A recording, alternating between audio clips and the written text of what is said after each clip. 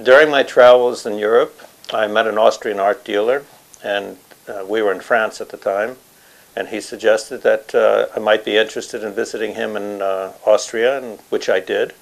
And upon my visit, he introduced me to his friends, and one of these people happened to be a woman who I found very exciting, and obviously she found me to be interesting as well, and we stayed together for over 10 years.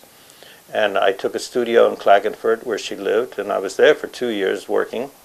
And as we traveled throughout Europe over the summers, I would collect artwork and materials, collage material, photomontage, whatever I could find, whatever I could acquire, basically.